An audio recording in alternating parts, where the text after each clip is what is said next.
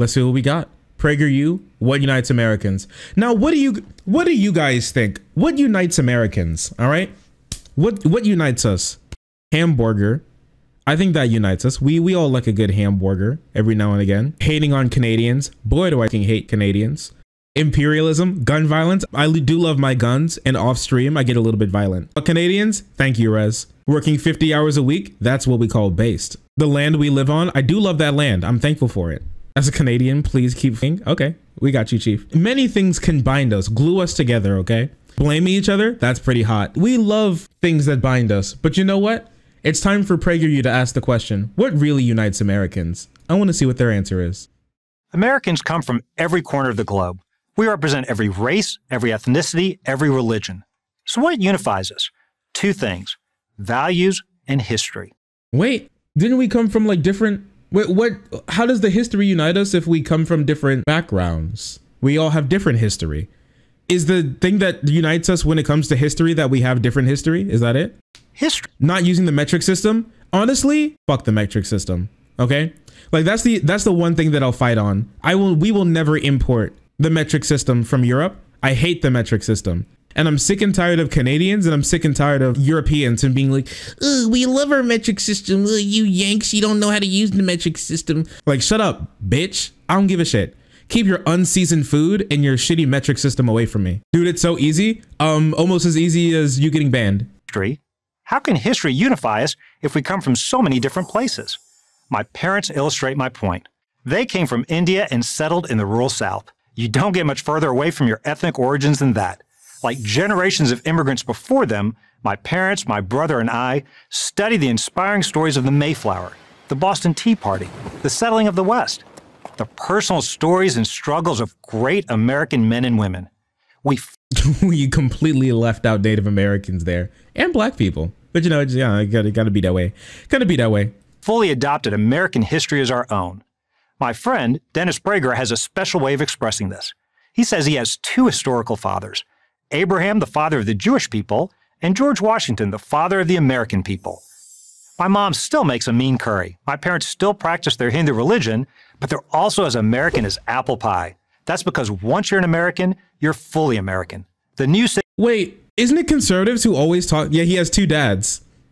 I've never had curry before, I don't think. Isn't it conservative that talk all the time about like people, especially like Hispanic people coming up from the border and making like little enclaves where they don't accept being American, even if they're like legal citizens or whatever? Isn't that the whole thing? Like, we're going to talk about Tucker Carlson saying something along those lines very shortly. And he's one of the most popular conservative talking heads in the country.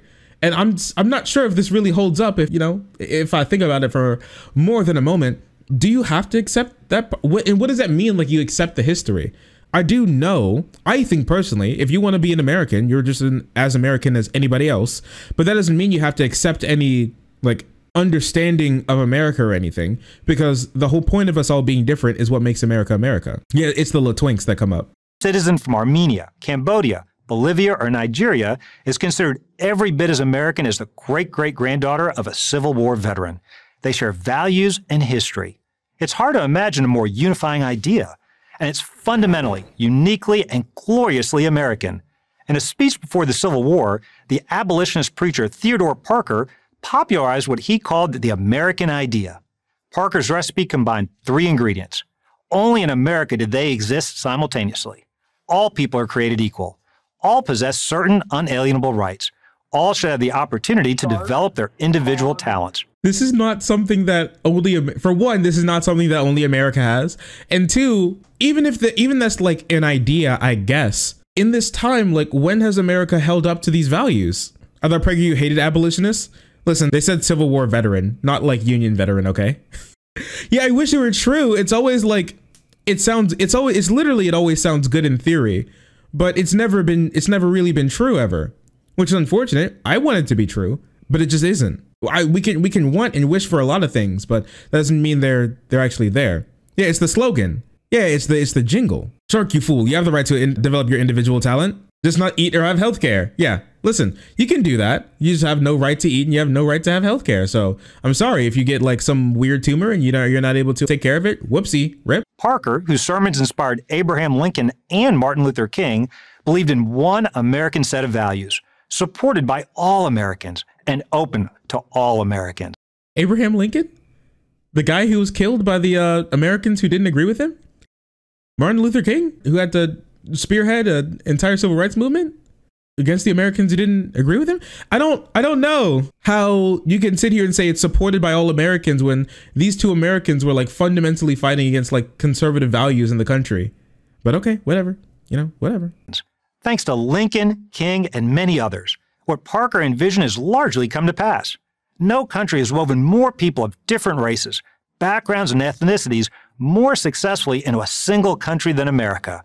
But this tapestry is now being ripped apart at the seams. No, America's it's being founding ripped apart. What's happening? And also, America. I don't think America is the most diverse country. I think that's Brazil. But I think he would say that Brazil is poo-poo. So I guess they wouldn't count as like being the most successful. No, they soiled it. What's happening? The party switched dirt. Yeah, my bad. I'm sorry. Wait, I want to know who's ripping it apart. Who did it? Ideals, who done it? Once a source of shared pride, are increasingly depicted as a source of shared shame. These ideals, it turns out, were just a cover for systemic racism and exploitation. I mean, do you disagree with that? Abraham Lincoln was both the people that you talked about here earlier.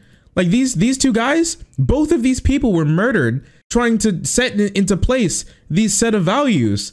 They were like wars. Like for one, like both of these were like both of these were typically race wars, actually. Like Martin Luther King less so than like a full-blown civil war like Abraham Lincoln had to go through. And both of these people were fucking assassinated for trying to hold up to the values that they said that were supported by all Americans.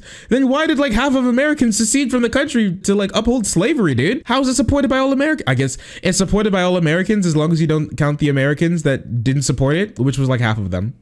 Okay. And it was like, I don't know, dude. Systemic racism and exploitation. That is the new narrative from the progressive left. But it's just true. Like, I don't know how can you say that like a country is said that all men are equal as some men are literally property? I guess they're equal, but they're a little bit less equal or something. I don't know. It is being sold to the American public by our educational institutions, our media, and now even major corporations. The consequences of this are obvious and tragic. Imagine a child coming to the United States, or any American-born child for that matter, and learning that the nation was created not to promote liberty, but to promote the founders' slave interests. Here's what you do, because people like PragerU and other conservatives have like a child's like understanding of any of these issues. Here's what you do. That sucks. It's important to understand that, and let's make it better. Those guys are fucking dead, but you're not dead yet. Just don't call an ambulance, okay? You're not dead. So that means you have the option to change it. The founding fathers were not perfect, and the founding fathers made a lot of mistakes, and the founding fathers were rapists and kidnappers and torturers and murderers. That's what they were. All right. So what you do is you're like, I take this that they made and I make it better. That's what happens. Yeah, we make America better. That's what we do. This is where we start. It should be like a triumphant story. We started off by saying that we have all these values, but we didn't hold up to them. And now we get to actually hold up to them. Doesn't that sound like a pretty uplifting story? You get to be a part of like one of the best and most successful projects of bring all these people together. And it started off as like keeping people in chains. And now you get to be here as more or less an equal citizen. Doesn't that sound cool? Yeah, it's like we're a shonen anime. You're right. It sounds cool to me, but for the conservatives, they can't have that. They don't like it. They want it always to be good, always to be good. From beginning to end, we always had great intentions, and then we had a couple hiccups, like raping, torturing, and murdering millions of human beings, genociding Native Americans, women not getting rights until the 1900s. You just, as long as you skim past destabilizing like many countries in Central, South America, Asia, and the Middle East. As long as we like skip past that, dude, everything was pretty sick.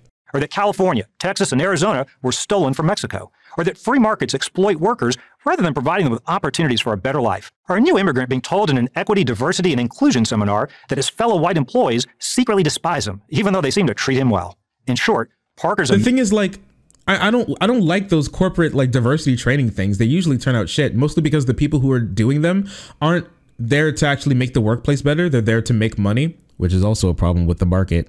But can we not like be critical of a system and also like want to make it better? It just seems like so childish to think that, oh, I can't believe you want to tell people the bad things about things. I can't believe it's called being knowledgeable. It's called being educated. What he's doing right now is screeching about how we want to educate people. How dare you try to educate people? American idea has been turned upside down. Instead of an aspirational society, the left sees people limited by the circumstances of their birth. If you're born white, you're privileged. If you're born a different color, you're a victim. The whole idea, and it's so simple. Literally, babies first understanding problems are in the world. like if you're white, you probably have more privilege than someone who's brown. Like typically, yeah. Does this make you upset? Does this make you upset? I'm sorry, baby. Grow up, dipshit, I guess. Reality of America was that with hard work, self-discipline, and of course a little bit of luck, you could transcend your past and make your... Wait a second. I like how even in this like diagram, hard work is the smallest possible thing. And a little bit of luck, it being the second biggest thing. Listen, with hard work, self-discipline, a small loan of $1 million from my dad, I made my own future. And that is America. And that is America, ladies and gentlemen. Oh, I started off in my garage and then I got a $300,000 loan from my rich uncle. And with that little bit of luck, I was able to transform it into the company you see today. Anyone can do it. Just ask for some money from your rich uncle. Like, what the fuck is happening? It's like all of those articles that are coming out like 15-year-old CEO. How did she do it? So I had a really big idea. And then my parents were like, here's $2.5 million. And with hard work and discipline, I turned that $2.5 million into the company that you've never heard of today. Okay. All right. Sure, I guess. I put up my grandma passed away and endowed to me $30,000 and I put it all into Dogecoin. Here's how you can become a millionaire today.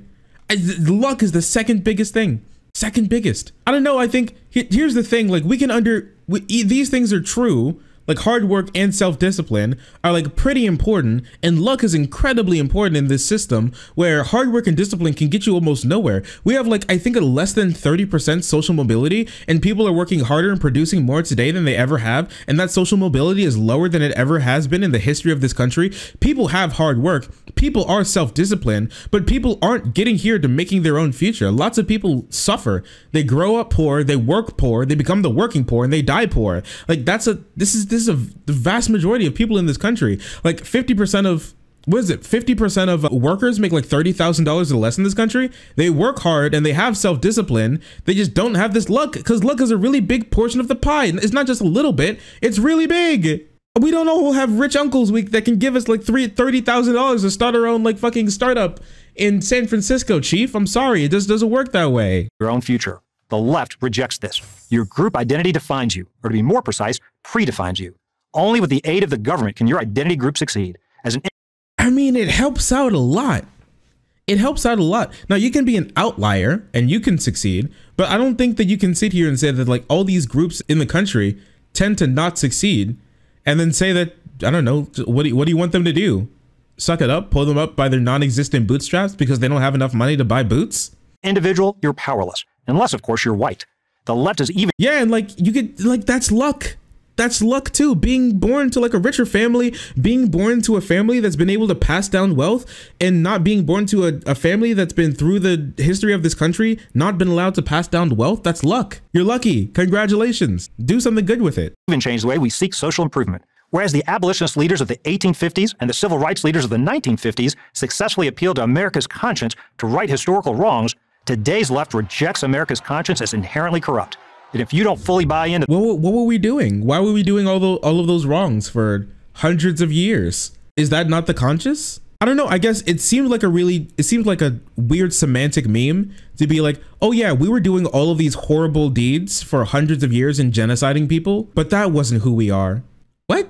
Yeah, it is. The thing that we were doing for hundreds and hundreds and hundreds of years that other countries weren't doing? Yeah, that's not us though. Okay. The left's plans for a new America, well, be quiet about it. There are real consequences if you're not. Whereas progressives once championed free speech, even at such extremes as Americans' right to burn the flag and publish pornography, they now enforce silence. Wait, I want to hear that again. Extremes as Americans' right to burn the there are real consequences if you're not. Whereas progressives once championed free speech, even at such extremes as Americans' right to burn the flag and publish pornography. Extremes. Extremes. Extreme things like posting booba and burning the flag. That's extreme? That's extreme. I thought doing things like being able to form a militia, like something that the right loves, they love to harp on that first part of the Second Amendment, like literally putting together dudes with guns to like waddle into a federal building and shoot the place up. That's not extreme, but posting PP and booba, this is extreme. And burning a piece of fabric, that's extreme. Putting PP in poo-poo hole, that is extreme. Such extreme things like cooking toast and saying mean things to me on Twitter. Okay. Booba equal extreme. Coup equals chill. Yeah, it's true. So true, bestie. They now enforce silence, assert the biological reality of two sexes, reject apocalyptic environmentalism, or insist that citizens present an ID before they vote. Bro, what the fuck? It's bro, they live there. Log off. Conservatives log off challenge, impossible difficulty. Log off and these people literally disappear. They disappear. Is it literally my free speech is being taken away because I'm getting ratioed on Twitter? I'm getting ratioed on Twitter, and this is it is gone. I say that trans people are icky, I get ratioed. I say that the environment is fine, and no matter how much trash I throw into the river, nothing bad happens, I get ratioed. I say that we should make it harder for people to vote, and I get ratioed. My free speech is gone. And you run the risk of being banned from social media. Log off. Log off. Isn't this like the entire conservative meme? Remember when like people on the left were talking so hard about like, what was it? Online harassment and online bullying? Remember when like online bullying was like a really big thing in the anti-bullying movement? And then conservatives were like, you get bullied online, log off. And now they get banned on the Bird app and they're sitting here like bitching and moaning and shitting their pants. It's incredible to me. How like, what a baby. Log off. Log off. Go donate $30,000 to your favorite PAC. That's gonna do more for you than like tweeting. What's happening right now? Trump's the standard bearer of conservatism and is perma-banned. Yeah, that's true. That is so true. Conservatism can't spread anymore because Donald Trump got banned from the Bird app. It's so sad. This is literal oppression. Stop ratioing me. I keep getting ratioed, bro. My free speech is gone, man. I feel like MLK right now. Conservatives literally think they're like March on Birmingham is fucking opening up the Bird app and saying like liberals suck pee-pee, and they get ratioed and they're like, bro, I feel like fucking MLK. I feel like when they make these PragerU videos, they literally think that this shit is like letters from a Birmingham jail. I swear they think they're so oppressed. It's incredible. Modern equivalent of the town square. You might also lose your job and your reputation. Is this America's future? You made someone's company look bad and you got fired because of it? No, the free market, bro, the free market. You got clapped. I'm sorry. That's what the free market is. The left says yes. The center left, the so-called liberal moderates, they're MIA. It's not clear what they believe. Conservatives take a different view. We recognize America's shortcomings, but we also see a nation always striving. Where did he recognize America's shortcomings anywhere in this video? Where did he recognize it anywhere in the video? What's happening right now? To become a more perfect union. We see a nation with more freedom, more opportunity, and more minority protections than any place on earth. That's what my immigrant parents... Canada? Europe? Okay, whatever. It's what their American-born son still sees. What do you see? I'm Bobby Jindal for Prager University. Thank you, Bobby Jindal. Thank you, Bobby Jindal, for your epic speech. I hope that you get okay, Bobby Jindal. Okay? I hope they stop ratioing you on Twitter. I know it must be very hard for you. That must be so hard for you. It must be so hard for you. Oh my gosh, they keep ratioing him, man. I'm not sure how he's gonna fucking survive, dude. I'm not sure if he's gonna make it out of this one. Oh my gosh.